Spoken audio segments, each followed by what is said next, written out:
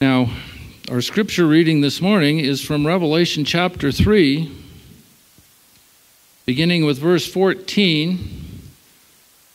I borrowed Jerry's New King James Version so it'll match what's on your screen, but I would encourage you to go look it up in your own Bibles as well and follow along. Verse 14, we know what this is. This is the message to the church of Laodicea. John heard these words. He says, "And to the angel of the church of the Laodiceans write, these things, says the Amen, the faithful and true witness, the beginning of the creation of God. I know your works, that you are neither cold nor hot. I could wish you were cold or hot. So then, because you are lukewarm and neither cold nor hot, I will vomit you out of my mouth. Because you say, I am rich, having become wealthy, and have need of nothing, and do not know that you are wretched, miserable, poor, blind, and naked. I counsel you to buy from me gold refined in the fire, that you may be rich, and white garments, that you may be clothed, that the shame of your nakedness may not be revealed. And anoint your eyes with eye salve, that you may see.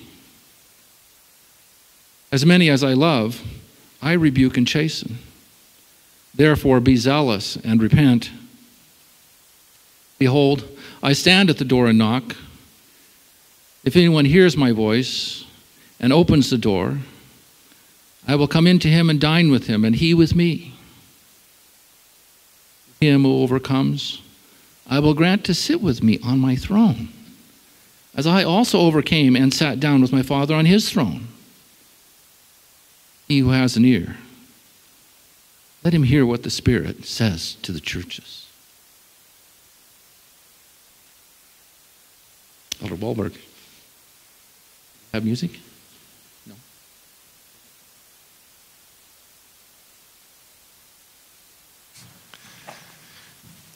All right, I was thinking there would be a special music, but I guess not. It's not going to be me. I'm not going to sing. Well, good morning, everybody. God is good. He's good all the time. I was really happy for last night's meeting. The Lord really blessed that. And if you missed it, it's on the church's YouTube channel. And I posted it on my Facebook page this morning. And you never know where it will go. I mean, people will watch, and people who are involved in social media, it's just amazing how God can multiply something over and over and over again. So I hope that he'll do that again with this morning's message. Now, before we get into the topic from Revelation, let me just share a few things about our ministry, White Horse Media. Most of you know about us. Our website, whitehorsemedia.com, is just loaded with information. We have a lot of things that are free. We have links to social media. We have our YouTube channel. We have our Facebook page, and we post a lot of things on there that are free, and people are really going there. We have an e-newsletter, and we have a Twitter account. I'm curious, how many of you do Twitter here? Let me see if any of you, a couple of you. So you know what it's like to tweet, right? Tweet out, and tweeting basically is you're just sending out little messages, and I send out a lot of Bible verses, the word of the Lord into the world, and who knows where it will land.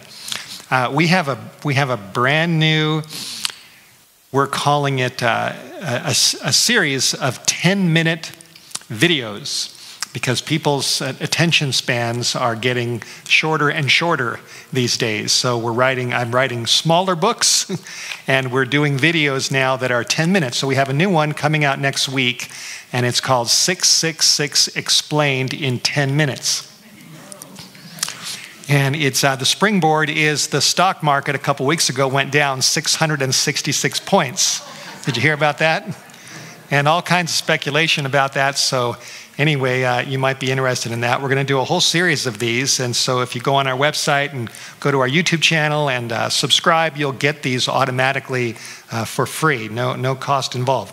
We also have another brand new little book called Making Sense of Deadly Disasters.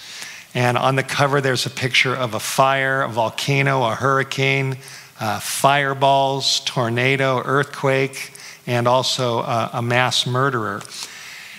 And I tell you, these things that are happening in this world today are just so heartbreaking. What just happened in Florida with all these kids getting killed and others at a school. And I hate to say it, but we know that these things are going to be increasing.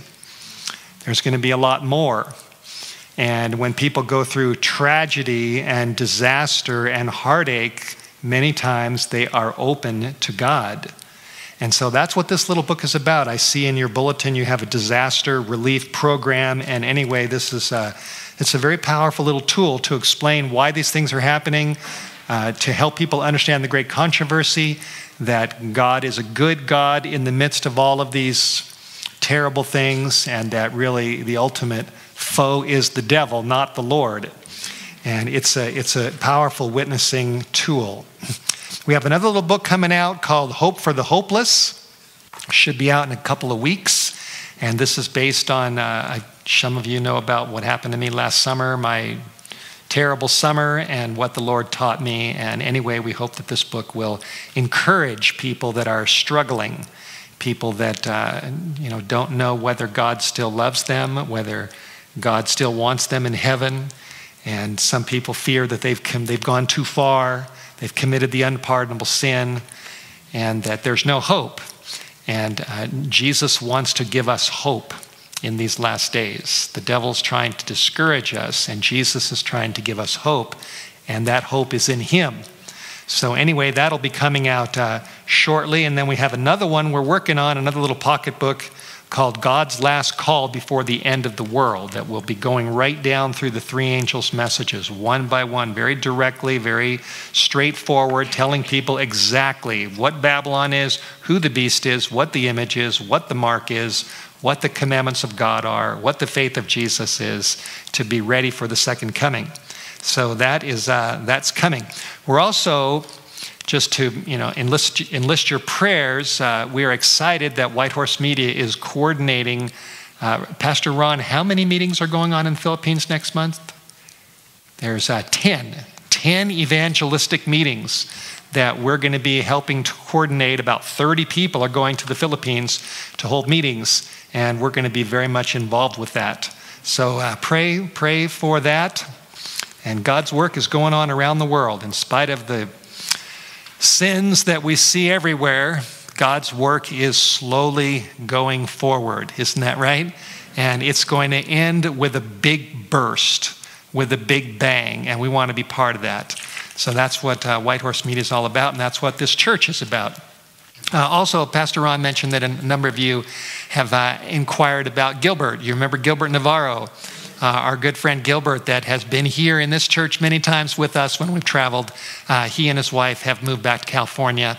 Kathy's family, her parents are getting up there, and they wanted to be closer to them. So anyway, if he was here, I'm sure he would greet you as well. So with all of that, let's open our Bibles to the book of Revelation.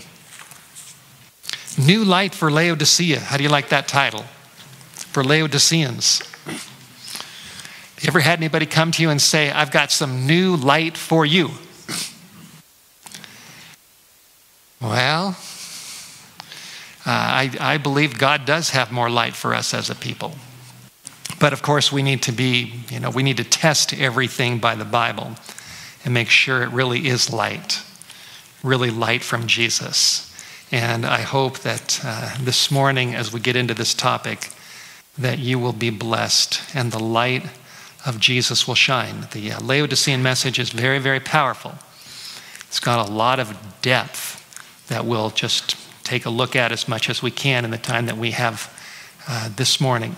So let's pray. Last night we knelt, or I knelt, and some of you knelt. I want to kneel again and just pray for God's blessing. So let's pray. Dear Father in heaven, Father, you know what's happening in your world, and I can just imagine that the holy angels are on the edge of their seats, so to speak, as they look down at what's happening in this world, and they know that it won't be long until Jesus comes. and sin is abolished. And Lord, you're trying to get a people ready for the big day. That's what our movement is all about, helping people to get ready. And we pray that you will bless this presentation this morning, this talk from the Bible. Lord, please help me to share your word faithfully. May the Holy Spirit speak to our hearts. And Lord, we all need revival. We need a reviving in our hearts of your message and of your power and of your grace and of your love. And so we pray for a big blessing this morning. And as this talk is recorded, may it go out to searching hearts around the world. We pray in Jesus Christ's holy name. Amen. Amen. All right. Last night, we took a look at Revelation chapter 14. We talked about the three angels' messages. We talked about the judgment. And I mentioned last night that in Revelation, there are two major judgments that take place. One of them is in Revelation 14, verse 7, that tells us that we're now living in the hour of God's judgment. And then we also looked last night that there's another judgment, a big judgment in Revelation chapter 20, which we call the Great White Throne Judgment, which is the judgment of the whole world, ultimately, that is lost or the lost at the end of the 1,000 years, and they stand before God. Solemn, very solemn, and we looked at that last night. Two judgments. It's also true when you read Revelation that there are two major end-time final messages. The first one is the three angels from chapter 14, and that message goes out to the whole world, which we looked at some of that last night. Now there's another message which is in Revelation chapter 3, verses 14 to 22. And as I've pondered this and studied this carefully, I've concluded that the three angels' messages go to the world, but the message in Revelation chapter 3 is Jesus' message to the church. And the reason why Jesus gives a message to the church is to prepare the church to effectively give his message to the world. The three angels' messages are big messages. They talk about Babylon. They talk about the beast, the image of the beast, the mark of the beast, and a lot of big subjects. And in order for us to go out and give that message effectively, we need some heart preparation. Does that make sense? We need the Lord to prepare us so we can do the right thing and we can give the right message and we can say it in the right way. Say the message in the right way. So that's what the Laodicean message is about, and that's what we're going to be reading shortly. Before I do, I want to share just a few sentences from a little book called Testimonies for the Church, Volume 1. There's a chapter here called The Laodicean Church. And you could read this whole chapter. It's very, very valuable. But on page 186, here's a few sentences. Ellen White wrote this: I was shown that the testimony to the Laodiceans applies to God's people at the present time. And the reason it has not accomplished a greater work is because of the hardness of their hearts. But God has given the message time to do its work. The heart must be purified from sins which have so long shut out Jesus. So that's what the Laodicean message is all about. It's about purifying us. And so ultimately, God's goal is that Jesus can fully dwell in our hearts. And then it says it is designed to arouse the people of God, to discover to them their backslidings, and to lead to zealous repentance, that they may be favored with the presence of Jesus and be fitted for the loud cry of the third angel. See that? So if we're going to really give the third angel's message, we need the presence of Jesus in our hearts. And that's what the Laodicean message is all about. As this message affected the heart, it led to deep humility before God. Angels were sent in every direction to prepare unbelieving hearts for the truth. The cause of God began to rise. So you get this picture that as the Laodicean message, when this message we're going to be looking at this morning really starts doing its work, when it really gets down deep into our souls, and when the angels see that, and the Lord sees that the Laodicean message is really working, then the angels are sent out to start preparing other people's hearts out there for the three angels' messages. Do you see that? So that's the sequence here. As we're getting ready, then God starts getting them ready to hear the third angel. The cause of God began to rise. One more sentence. If the counsel of the true witness had been fully heeded, God would have wrought for his people in greater power. And then it goes on and says, yet the Lord has still blessed his work. He's been blessing his church in many ways, but there's a lot more that we need. Yes. That was First Testimonies, volume of the Testimonies, page 186. And there's a lot more there. You can read the whole chapter. But it just really impresses me that we really need the Laodicean message.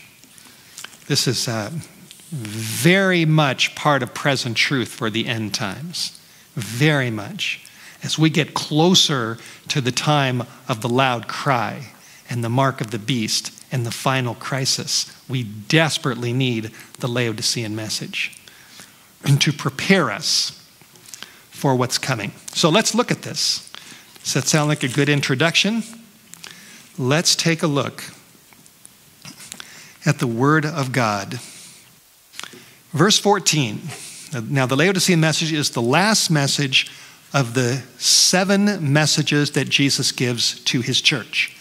When you read chapter 2, chapter 3, Jesus gives 7 messages to his churches. And these represent, not only there were literal churches back there in the days when this was given, but these messages also represent periods of time throughout Christian history coming down to the last period. And so we're in the last period, and the Laodicean message especially applies to us. Verse 14, Jesus said, to the angel of the church of the Laodiceans write. Does anybody know what the word Laodicea means, or Laodiceans? Laodiceans, it's amazing. The Bible doesn't waste words. When it uses terms and words, often they have deep meanings. And the word Laodicea means a people judged. A people judged during a judgment time, during the hour of judgment. To the angel of the church of the Laodiceans write, these things says, and who's speaking here? These things says the Amen. Now, the word Amen, and I believe that's actually the last word at the end of the Bible. Let me just check that. When you go to Revelation 22, the very last word of the whole Bible is one word, Amen. It's kind of like the finale. I believe sometimes people say it means so be it. The last word. And Jesus calls himself, as he's giving the Laodicean message, each church he calls himself by different phrases, and this one he calls himself the Amen, which tells me, first of all, right out of the gate, that Jesus Christ himself is the last word. He's the last word. And these days, I don't think we've ever lived in a time when there's more confusion. We could probably nickname the time in which we live the time of confusion, the age of confusion. There is confusion when it comes to a lot of things happening in the world. There's confusion about a lot of things that are happening even in the church. There's confusion when it comes to the news, politics, even, the topic of health. Somebody will say, this is healthy, and then another study comes out and says, no, that's actually really bad for you. And there's just confusion everywhere, isn't there? We live in an age of confusion. Winds are blowing all around. And what impresses me is that in the midst of all this confusion, Jesus says that he is the last word. He's the Amen. So we need to listen to him above everybody else. He is also the faithful and the true witness. Faithful and true witness. What Jesus says is the truth. And how much do we need truth today? I don't know about you, but I hate being confused. I've been confused in different times in the past, and God has just taught me that if I want to get out of my confusion, I've got to listen to Jesus and what he has to say. Amen. He will unravel our confusion and make things plain. He is the faithful and the true witness. And then it says, Jesus says that he is the beginning of the creation of God. Now, this phrase, the beginning of the creation of God, does not mean that he was the first one who was created. It doesn't mean that. The beginning of the creation of God means that he's the one that did the creating. He's the author of creation. So the whole theory of evolution, Jesus just blows it apart and says, I'm the one who made everything. I'm the one who created this world. He's the author of this planet. He is the last word. He tells the truth. And this whole world came into existence from him. Now that's a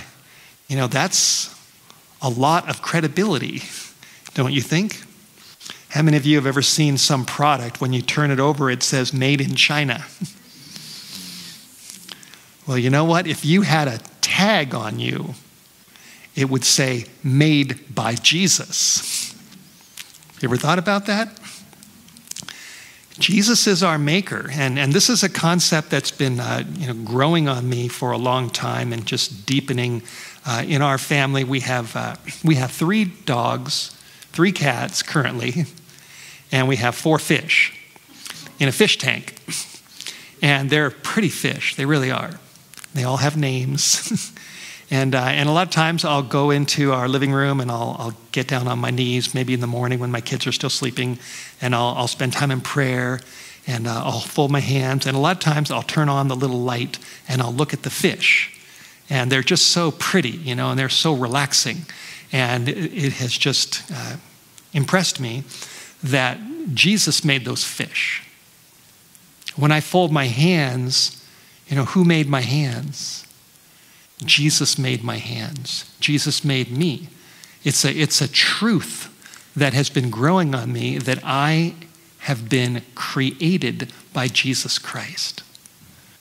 My dogs have been created by Jesus Christ. Our cats, the deer we see out in our backyard, the beautiful deer, although I don't like them when they get into my garden. You look outside, you look at the trees. This is a beautiful town in Bend, Oregon. The snow on the snow-capped mountains. All the beautiful things in this world have all been created specifically by Jesus Christ himself. And that's something we need to know. We need to know that Jesus, he's not just our Savior. He is our Savior, but he's our God. He made everything. He made you. When you look in the mirror, you're looking at the creation of Jesus Christ. And he wants to be our center. We're never going to really know the meaning of life or why we're here or what we should be doing or our future unless we see that Jesus is the center of everything. That's God's plan, is that we understand that. And Jesus introduces himself as the last word, the faithful and true witness, and the beginning of the creation of God. Verse 15, he goes on and he says, I know. And what does he know? He said, I know your works, which means that Jesus knows us through and through. He knows us better than we know ourselves. He knows me much better than I know myself. He knows you better than you know yourself. He knows us completely.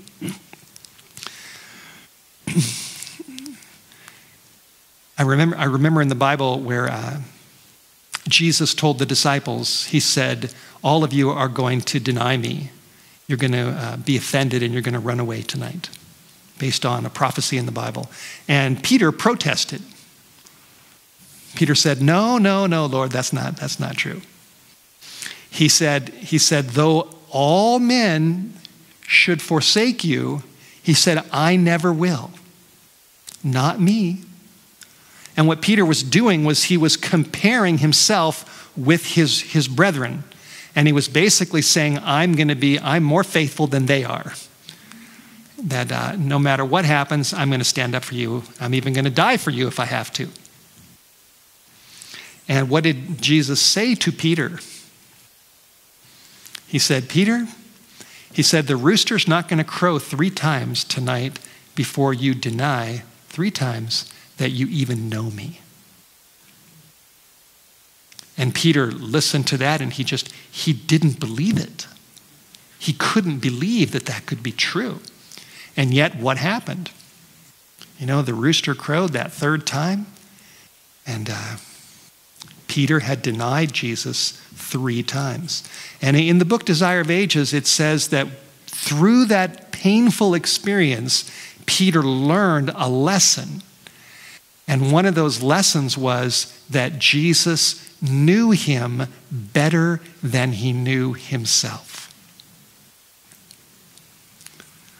And that he also had a great deal of self-sufficiency that he didn't think he had, but he did have.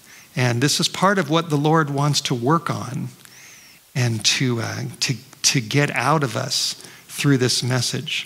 Verse 15, I know your works, that you are neither cold nor hot. I could wish that you were cold or hot. So then, because you are lukewarm and neither cold nor hot, I will, my Bible says, vomit you out of my mouth. Now, I'm sure there's a lot that we could say about these words, but let me just share a few thoughts.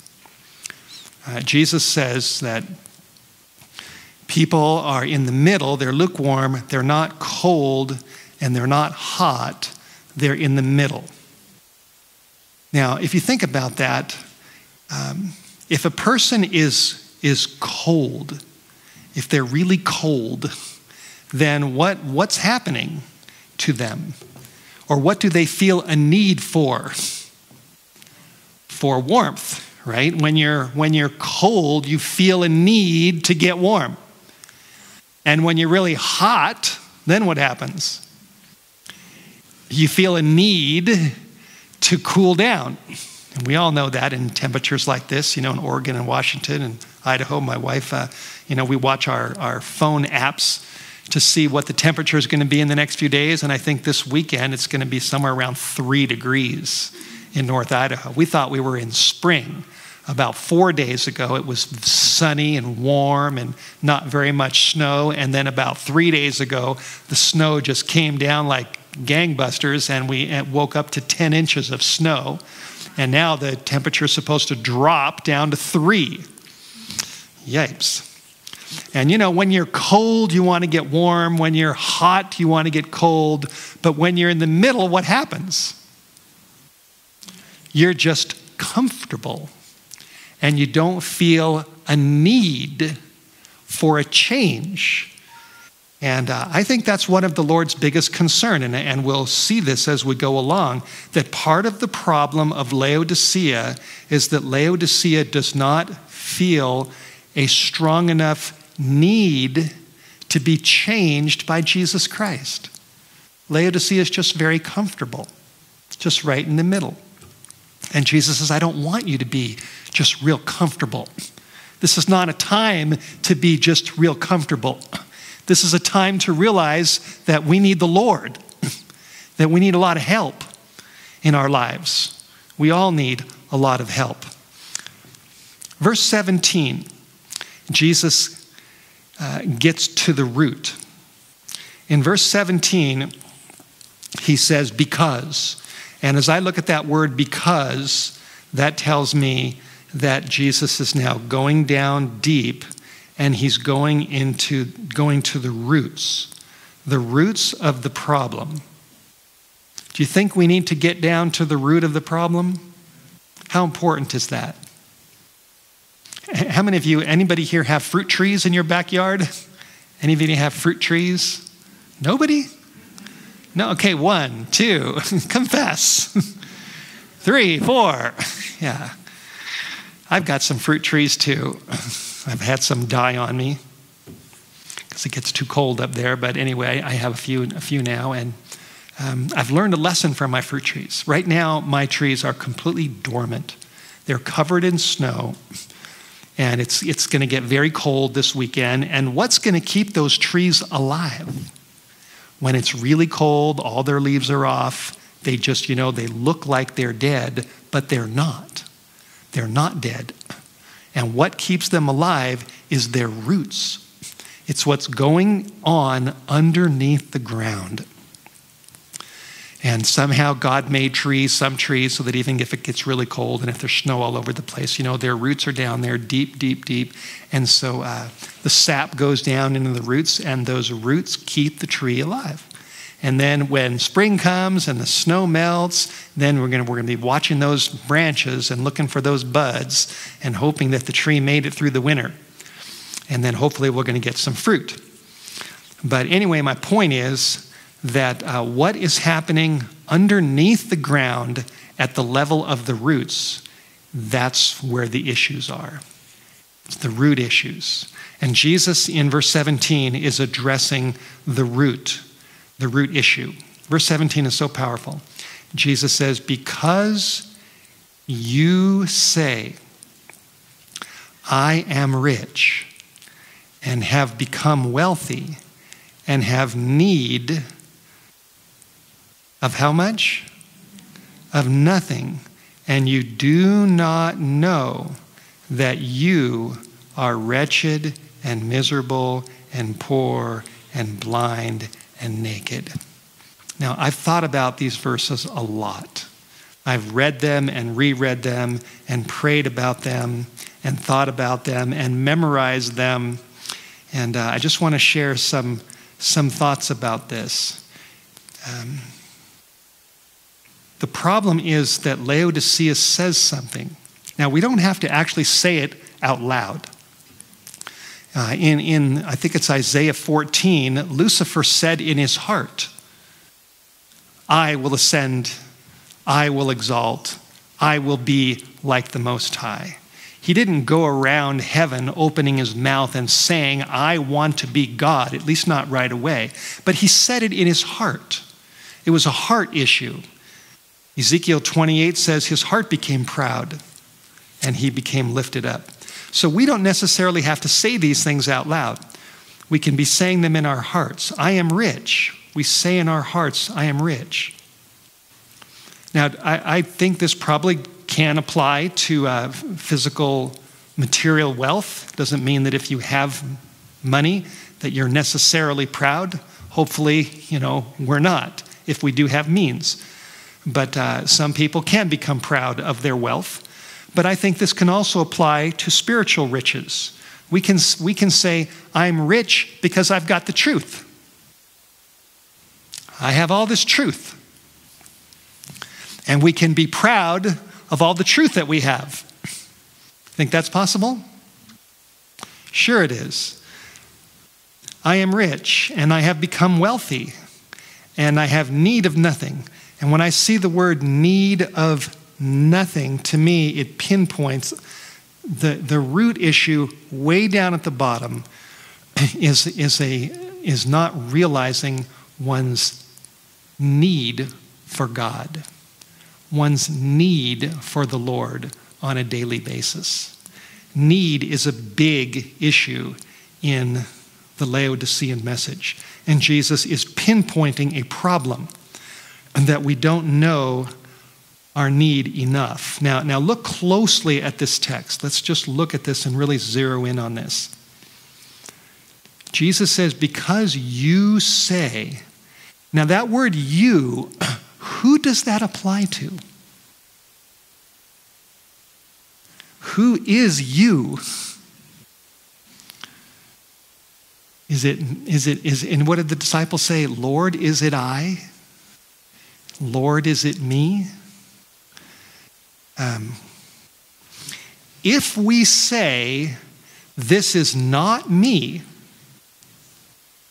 it's you, but it's not me,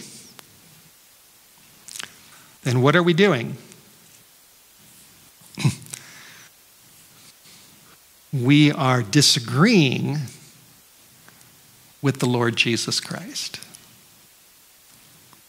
with the Amen, and with the faithful and the true witness who tells the truth. You say, I am rich, I have become wealthy and have need of nothing, and you do not know. You don't know. Now let's just look at this. Jesus is telling us that there's something that we don't know. Now there's a lot that we do know. You know, we know about the three angels' messages. We know a lot, but we don't know everything. Some people say, well, you know, I grew up in the church and I know all that already. I know all that already. But there's some things that we don't know that we still need to learn.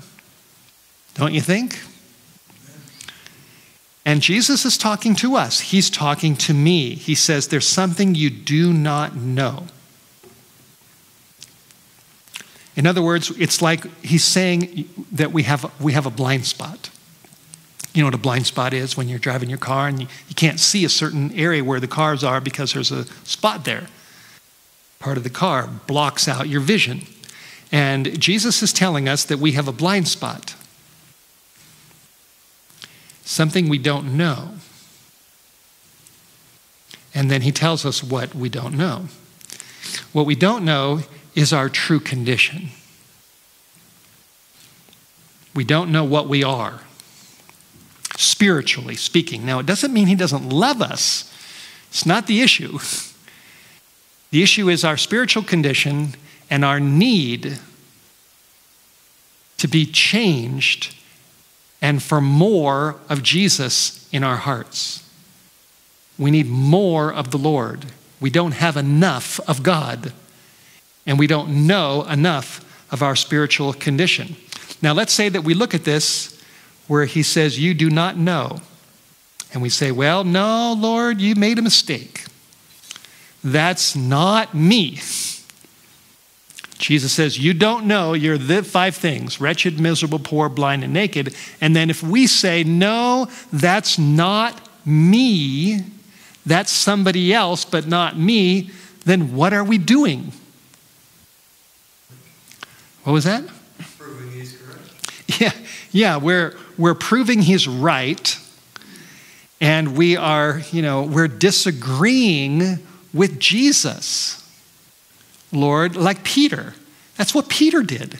Jesus said, you're going to do this. And Peter said, no, I'm not. I'm not. And Jesus said, yes, you are. And then when Peter finally did it, then he learned that Jesus knew him better than he knew himself. You can read all about that in the Bible and in the Desire of Ages.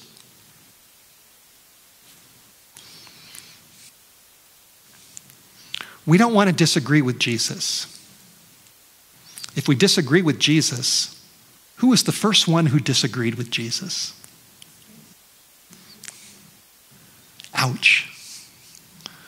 The first one who disagreed with Jesus was Lucifer in heaven. He disagreed with the Lord. He exalted himself above the word of the Lord. And what did that ultimately make him into? It made him into a devil because he disagreed with God. Now, I've thought about this a lot. It seems to me that so often we are afraid to admit the truth of our real condition because we're afraid that if we accept that that is us, then we think we're going to be lost.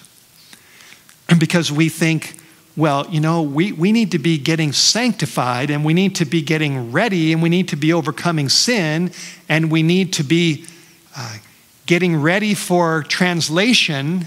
And so if we admit that we're really wretched and miserable and poor, blind and naked, then that means that we're not going to make it. And so we're afraid to do that. But let me ask you, when are we closer to being saved? When we agree with Jesus or when we disagree with Jesus? The answer is obvious, right? We're closer to the kingdom when we agree with the Lord and when we accept what he has to say. Doesn't that make sense? Here's a very, very powerful truth I'm going to share with you. It's amazing. And that's why I call this sermon New Light for Laodiceans, because there's tremendous light in these verses. Tremendous. And here's part of that light. That we have a wrong understanding that if we admit that these 5 words apply to us, that we're lost. But the exact opposite is the truth. It's exactly the opposite. It's when we realize our true condition that we're on the road to salvation. If you look at the New Testament, and if you look at Matthew, Mark, Luke, and John, and you look at the writings of Paul, you discover something amazing.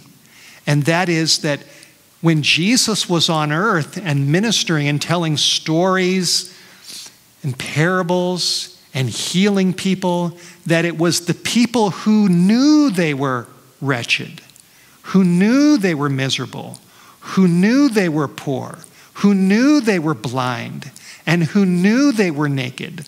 Those were the exact people that Jesus was able to help. It was the other group, the Pharisees and the Sadducees and the other people who, when they said, that's not me, I'm not in that condition, those people, Jesus couldn't do anything for them. He said the healthy don't need a doctor. It's those who are sick. Those who are sick, they're the ones that I came to help. Paul admitted this about himself when he said, "O wretched man that I am," in Romans 7.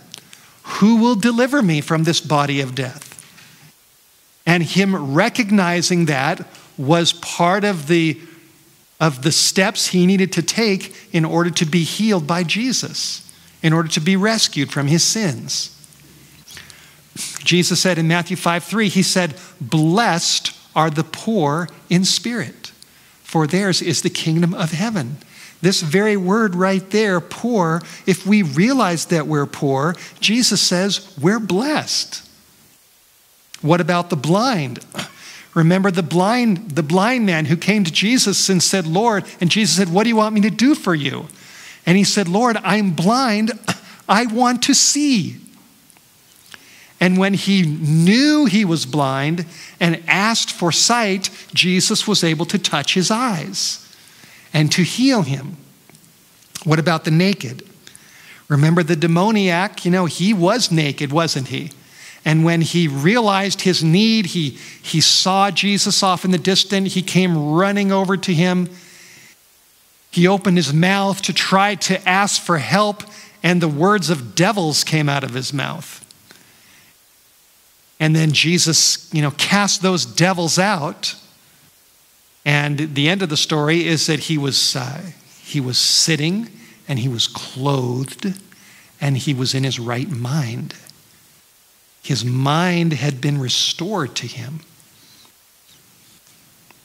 So these words, wretched, miserable, poor, blinded, naked, are not words to fight. They're not words for us to look at and say, that's not me. The shocking light from the Laodicean message is that we need to agree with the Lord, that we need to accept that these words apply to us, and when we do, that's part of the path to healing. That's part of the process of opening the heart and letting Jesus come in, which is what the Laodicean message is all about. It's about breaking down the barriers in our hearts, causing us to realize the truth of our desperate need for Jesus, and realizing that when we accept the truth, that's okay. It's actually the right thing to do. It's actually the truth. So the truth is not just the truth about what day of the week is the Sabbath. It's not just the truth about the beast or the mark or the judgment or the law. A lot of the truth that Jesus wants us to accept so that we can give the message to the world in the right way, in a humble way, in a loving way, in the right spirit. If we go to the world and say, you beast, you guys are all about to get the mark, but not us, because we're the righteous ones. You think we're going to have much influence with the world with that kind of a spirit? No. We need to realize that, the people that are part of the beast and the image and the mark, and those who get the mark, or at least those who are tempted to get the mark at the final times, we need to realize that there's a basic commonality that we have with all people. There's something basic that we have in common with everybody in this world. And that is that we all have a spiritual problem. And we all need a Savior. We're all in a similar boat. We really are. And it's those who are willing to realize that and accept the truth of what the true witness has to say. It's very humbling. But you know what? It's the best thing for us. It's the best thing for us. It's exactly what we need. Exactly. I have come to look at these words, instead of these words being the enemy, these words are the truth. And this is exactly what I need. And I'll be honest with you, I battle with self. I battle with pride. I battle with self-sufficiency. I battle with the same thing that Peter battled with, where Peter said, if everybody else denies you, I won't. And that kind of an attitude is a real problem. It's a real problem. And I've learned that these words are weapons. Like the Bible says, the weapons of our warfare are not carnal, but they are mighty through God to pulling down strongholds and blasting through every high thing that exalts itself against the knowledge of God. That when I have this little voice that speaks to me and tells me how great I might think I am, I struggle with pride too. I've learned that I can hit those thoughts with Scripture. That these words are weapons. Because the ultimate problem that got us all into this whole mess ultimately goes back to Lucifer, who exalted himself against God, against Jesus, above Jesus, who thought that he knew more, that he was smarter, that he was wiser than God himself. And that attitude is what turned a shiny being into a dark devil. And guess what? We've all inherited a nature that goes back to the devil. We all have it. Now, some have it more than others, but we all have it in some way. And we need to fight that. We need to fight against self and against pride that makes us think that we're better than anybody else. And how do we fight that? How did Jesus fight the devil? With Scripture. It is written, it is written, it is written, he told Satan in the wilderness. And so when you're tempted to think that you are more than you should be thinking about yourself, you can fight that with Scripture. And I've learned that, it's a good thing to do. And so if I take these words and if I accept that this is me, I'm wretched, miserable, poor, blind, and naked, it doesn't mean that Jesus doesn't love me. It doesn't mean that I'm unsavable. It doesn't mean that at all. It means that I'm agreeing with the Lord, I'm agreeing with Jesus, and I'm taking the right steps toward the kingdom. Exactly. It's exactly what he's telling us. Now, in the next verse, he tells us what he wants to give us. In verse 18, he says, I counsel you.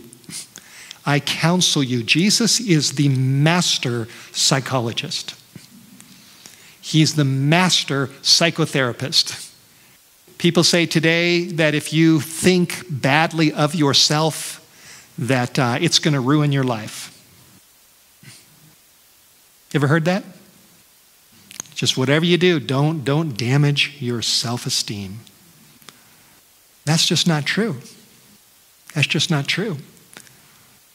If you recognize your need for God and that you have a problem that needs healing, that's exactly what we need. And the great counselor, the great psychotherapist, the great reader of human hearts tells us our condition, and then he tells us what he is offering us. I heard about a little sticker that was once on somebody's refrigerator, and the sticker said, it was somebody talking to God, and the person said, Lord, I've found the problem. It's me. And then the rest of the little sticker on the refrigerator, the saying continued on and says, and then Jesus is talking back and he says, my child, I have the answer. And it's me. So we need to realize we have a problem and the problem is me. And we need to realize that Jesus has an answer and the answer is him. See that? I counsel you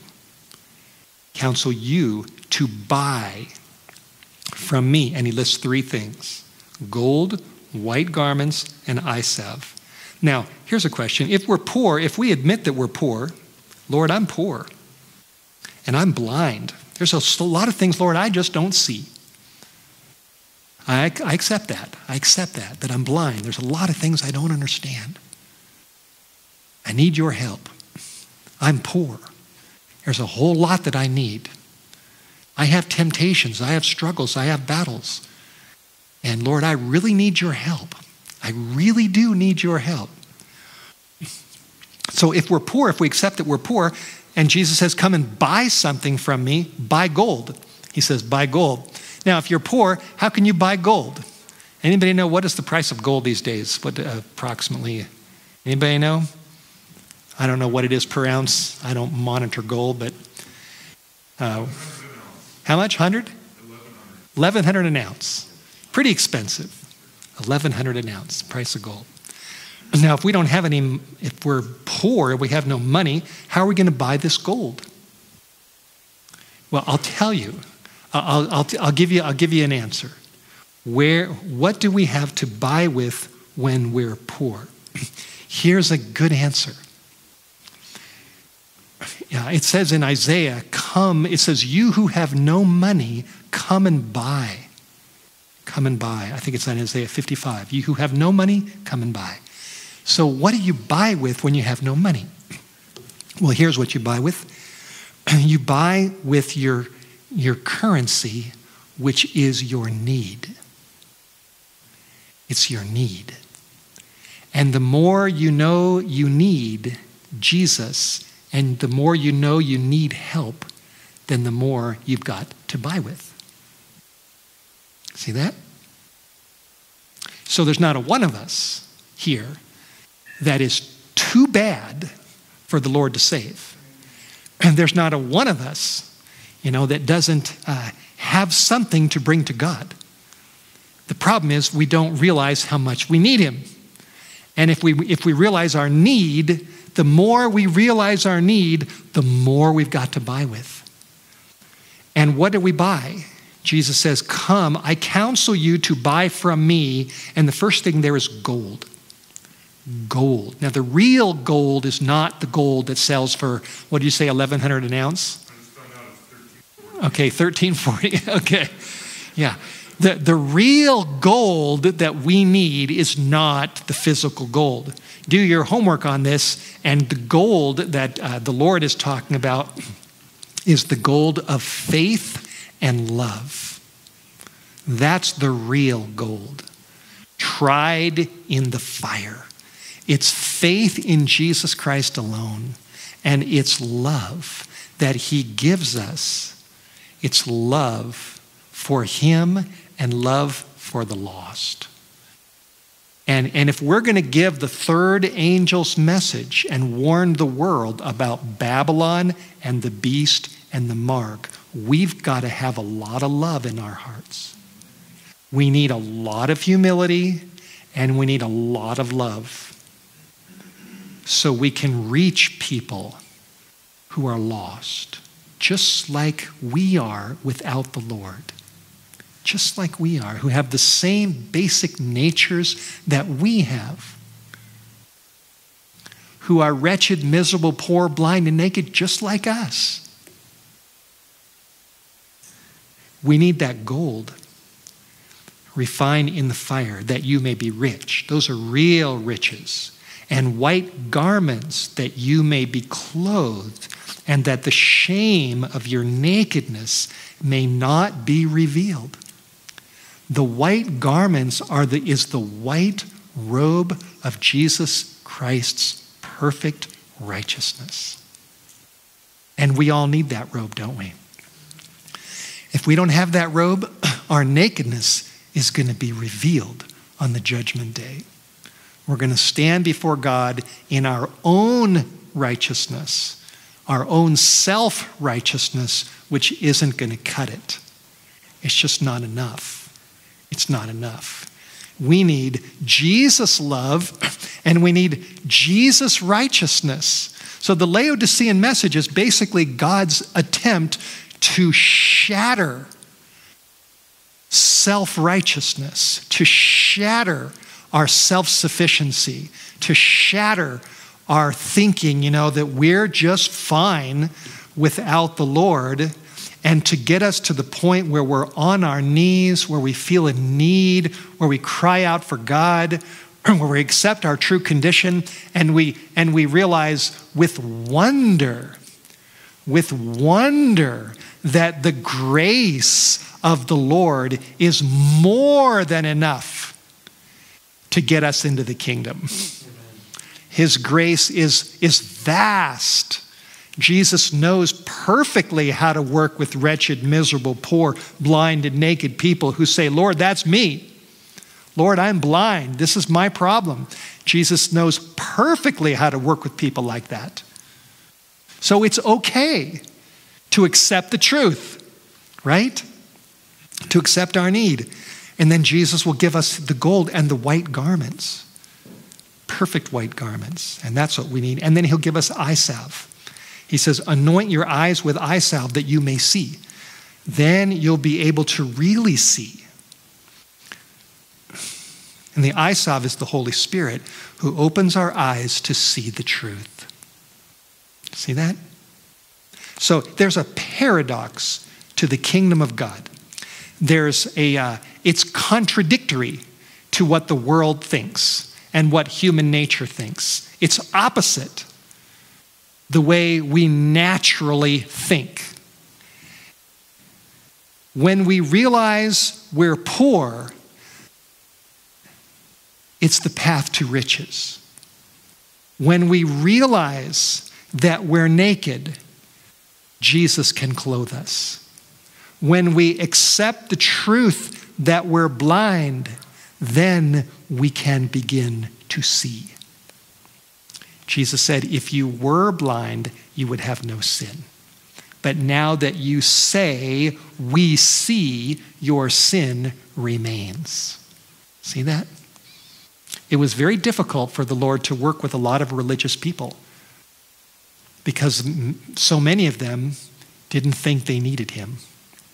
Whereas the tax collectors, the sinners, the publicans, the prostitutes, the down and outers, the poor, the blind, the naked, they said, Lord, help me. And those were the ones that Jesus began to build his kingdom with. Those very people. Verse 19, as many as I love, I rebuke and I chasten. Be zealous and repent. The Laodicean message is not Jesus coldly giving us a spanking for being so wretched. It's not him just saying, you wretched people. That's not it. That's not the spirit of the Laodicean message. The spirit of the Laodicean message is a spirit of love. Jesus says, as many as I love, I tell them the truth. It's a message, it's a warm message of love to break us down and get us to open our hearts so that he can come in. Just like I read in the testimonies, page 186, the heart must be purified from sins which have so long shut out Jesus. That's what this message is all about. It's about Jesus coming into us. And he loves us, and so he rebukes us because he loves us, and he disciplines us because he loves us. He tells us the truth because he loves us, and he wants us to be saved. And he knows more than we do. He's the faithful and the true witness. He's the Amen. He knows. So we need to accept this. We need to accept this. We do. Verse 20. Jesus says, behold, I stand at the door and I'm knocking. If anyone hears my voice and opens the door, I will come in to him and dine with him and he with me. To me, this is the heart of it. And it tells us, just like it says in the testimonies, that the Lord's goal is to come in to our hearts. It leads to deep humility before God. It opens up the door for God to work for his people with great power. Great power. It will help to fit us for the third angel's message. It will lead to zealous repentance that they may be favored with the presence of Jesus and be fitted for the loud cry of the third angel. See that? This is what we need. If we're going to give the message to the world, we got to be prepared. And the way to be prepared is to give up self, to die to all the thoughts that we think, and to surrender our lives to Jesus and what he thinks and what he says. Because you know what? The amazing thing is he really knows what's best for us.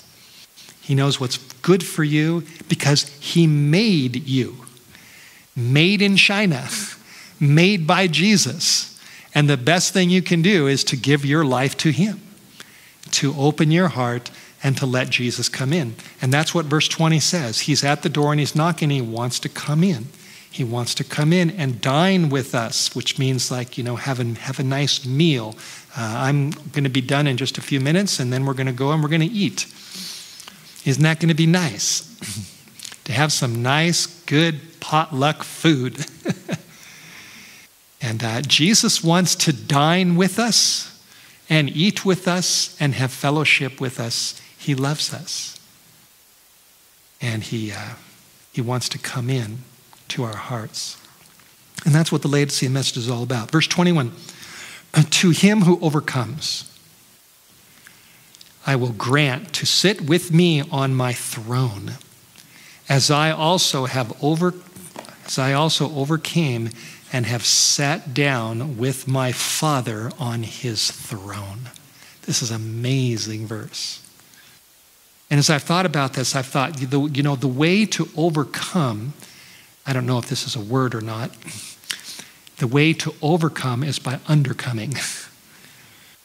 The way to go up is to go down. Those who exalt themselves will be humbled. He who humbles himself will be exalted. That's the teaching of Christ. So what do we need to overcome? We need to overcome our pride. We need to overcome our self-sufficiency. We need to overcome the thought that this is not me. I'm not this. I'm not wretched, miserable, poor, blind, and naked. I'm better than that. That needs to be conquered. And how do you conquer that? There's only one way, and that is through Jesus Christ. Because we cannot fight our own natures. We cannot fight our own pride. We cannot fight the devil. I prayed so many times, Lord, take the devil out of me. I don't want the devil in me. I want you in me. And we cannot fight this spirit of human nature on our own. It's too strong. It's too strong. It'll just whip us. Boom, boom, boom, boom, boom. The only way to fight it is to get down on our knees and say, Jesus, I'm absolutely, totally helpless. I have a real need for you. And you have to take control. You have to take control of my mind and take control of my heart and guide my life so that I can honor you and do what's right and have your love and reach people with the truth in these last days. And we just can't do it on our own. But with his help, we can do it. We can overcome. We can overcome. We can be overcomers.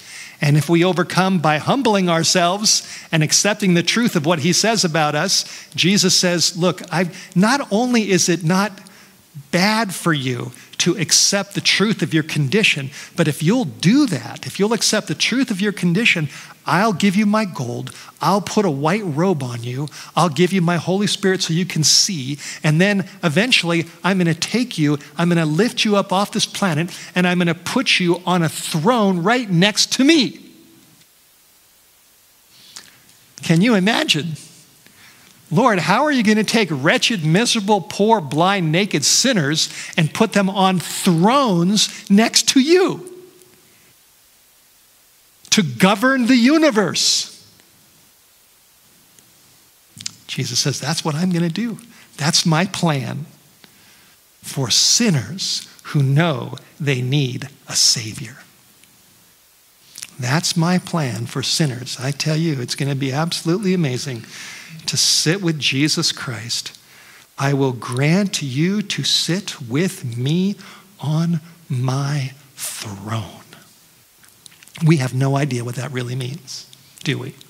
It's far bigger than anything we can imagine, but that's his wonderful plan. You know, it's kind of like the frog who turned into a prince. You know that old story, that Aesop fable, when the frog realized, you know, I'm a frog, and then he got the right kiss, and then he turned into a prince. And that's what Jesus is going to do for us. He's going to take frogs and turn them into princes and princesses. Last verse, verse 22. He who has an ear, let him hear what the Spirit says to the churches. So my question for you is, are you listening? Are you listening? Am I listening to what the Holy Spirit is saying to us in his word? I tell you, the Laodicean message is powerful. And the more it's experienced, we read here in testimonies, God is going to be working more and more. God will work for his people in greater power. You want greater power in this church? Then accept the Laodicean message. Accept your need for Jesus. Accept the truth, and you'll have that power. Let us hear what the Spirit says to the churches. Out in North Idaho, I have a couple of chainsaws, and I work outside my yard. And I've learned that if I'm going to protect my ears with those saws, I need to buy a heavy-duty set of earmuffs, which I finally bought on Amazon for about $25. All the reviews were great, and it really blocks out the sound. So I wear those when I'm out there, you know, working with my chainsaw. I've got those earmuffs on, and when those earmuffs are on, I can't hardly hear anything. I don't hardly hear that saw, and they work. They work. God doesn't want us to have earmuffs on when it comes to the Bible and when it comes to the Laodicean message. He wants us to take the earmuffs off completely so we can listen and hear what he has to say to us. So I hope this has been a blessing. It's time to go. Do we have a closing song? Do we just pray, or do we have a closing song? We do? Closing song? Okay, we'll hear this song, and then we'll pray. And we'll pray that Jesus will come in and do more in our lives. Do more. We all need Jesus. Now's the time to accept him and to follow him and to get ready, because big things are coming, and we need that preparation. And we need his presence as we move in to the final hours.